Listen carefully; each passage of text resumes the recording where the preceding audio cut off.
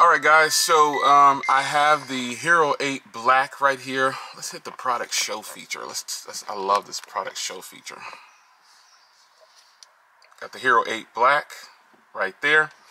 And we're going to show the video quality versus this Sony ZV-1 that I'm recording with. Now, I have always used the GoPro Hero 8 Black for vlogs, especially when I'm in my car, because I think the quality is pretty much unmatched, and then it's a action camera, so you get a lot of steady shots with the camera. But we're not going to be testing steady shots. We're going to be testing just a vlog like this. And again, this is a ZV-1, and now I'm going to fire up my GoPro Hero 8 Black and put it in the same spot. A couple things I want you to look for is field of view, audio. I have two windows down on the car. There's someone cutting grass. You know, there's a bunch of things going on in the background elements, so there's birds chirping. But listen for the audio quality. This is the external microphone on the ZV-1. It does have that wind filter on there, but the GoPro Hero 8 Black doesn't have any kind of filters or anything like that, and it's just the camera itself going to be filming in this same spot. So listen for audio, video quality, and things like that. So obviously the ZV-1, I have the blurred background turned on because why not? I think it's a good feature. And we're going to go ahead and fire up the GoPro Hero 8 Black now. And I do have a 7, but honestly after using the 8, the 7's microphones aren't as good as the 8, and it was a nice upgrade over the 8, so over the 7. So the 8 is going to get fired up right now. All right, so here's the GoPro Hero 8 Black in just a regular 4K video, and I have it in linear mode. Now with the GoPro Hero 8 Black, I can actually change to wide, ultra wide. I put it in linear mode to start this off because really I just want to show you the quality that 4K footage comes from when you use 4K on this device. Now this device can film at 4K 60, and that's an advantage that you have over the Sony ZV-1. This camera doesn't shoot 60 frames per second in 4K, it shoots 30. But really, do you honestly need that? Yes, it's great, but 30 frames is where you're going to really get the kind of the realistic, really crisp footage, especially if you're not moving around and if you're not, you know, getting any kind of motion going. You really don't need to turn on 60. I just like 60. But we're going to go ahead and switch this over to 4K 30, and then you'll see the GoPro in 4K 30 because this is 60. All right, now here's a GoPro Hero 8 Black in just regular 4K 30. This will probably look a little cinematic. You know, it's going to look different than the 60 frames per second, but 4K 30 is exactly where a lot of people shoot. A lot of people don't do 4K 60, again, unless you're doing a whole bunch of moving around or something like that. But with vlogs, a lot of people like the blurred background today. So that's something that at the moment GoPros can't do.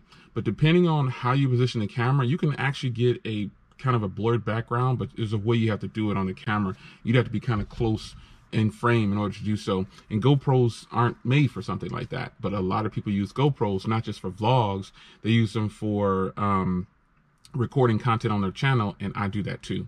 So now I'm going to show you the real strength of the GoPro is the wide angle or ultra wide. Let's get into that.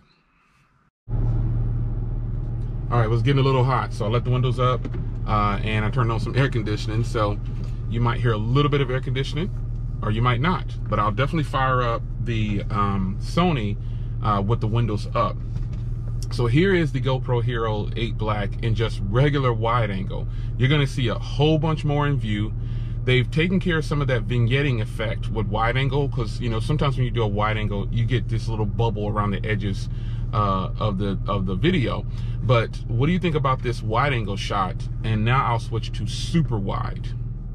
This is super wide. I mean, it probably looks crazy, you know, because you're not looking at a really nice background, and you're not looking at trees or anything like that. But this is super wide. I had to show you this because this camera is less than an arm's length away. I kind of moved the GoPro forward a little bit because it's just got such a good viewing angle over the Sony. And remember, the Sony is a 24mm length focal length. However, that's not a bad, I've seen a lot of people saying that focal length is bad for vlogging, but I disagree after having the camera. I really do.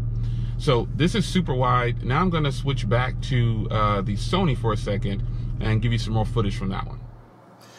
All right, so the Sony, while it doesn't have like this ultra wide, there is a gentleman out there who shows you how to change this camera with the lens adapter and the filter to turn it to ultra wide.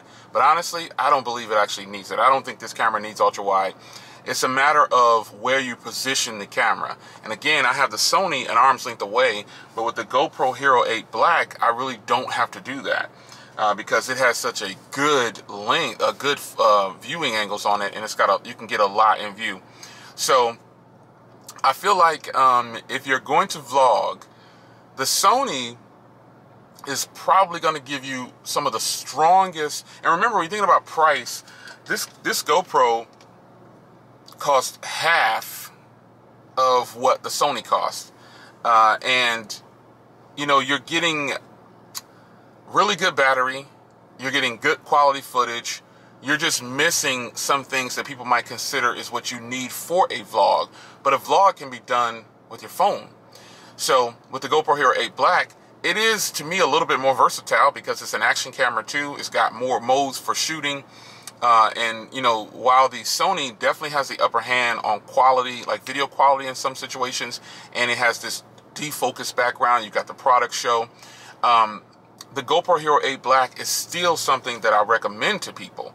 I mean, the Sony's autofocus, let me see if I can get the autofocus here without the product show. No product show turned on, and that's the autofocus.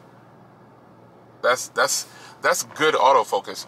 That's something that the GoPro Hero 8 Black has good autofocus too, but it's not going to be as strong as the Sony. It's just not going to happen. So Sony has labeled this camera as a vlogging camera. GoPros have been used for vlogs for a very long time. There's a ton of us who use GoPros for vlogs, and that's just what it is. So if you want to save some money, I recommend you get the GoPro Hero 8 Black over vlogging with your phone, because this is much better quality. It's more stable. You've got hyper smooth. And remember, I'm not even doing a vlog where I'm walking around. I just wanted to show you the quality right here. So I think that if a person is not wanting to spend the $750 on the Sony plus the $150 for the tripod, you know, or you could just get the Sony and then get this tripod like I have here. You see, I have it like bent into a position where I can get it up on the dash. But the camera versus the GoPro is the smarter purchase when it comes to saving money and getting quality vlogs. Now, the microphones on here, some would argue that, you know, the Sony sounds better. Some would argue that the GoPro sounds better. The GoPro, when you're recording, like when I do videos and I'm behind the GoPro, I have to stay in one spot or it looks like I'm shifting. It kind of messes with the stereo sound when it's recording. So, and sometimes people ask, and that's what it is. I'm moving around as I'm recording from behind the camera. Sometimes. But the GoPro is fantastic for shooting in a tight spot. That is why the GoPro has an advantage over the Sony if you're going to use it for something other than vlogs. And the Sony can be used for things other than vlogs. You can use it to record videos on your channel. I've done it already, but I didn't tell you. Like, of products, yeah, I've done that already.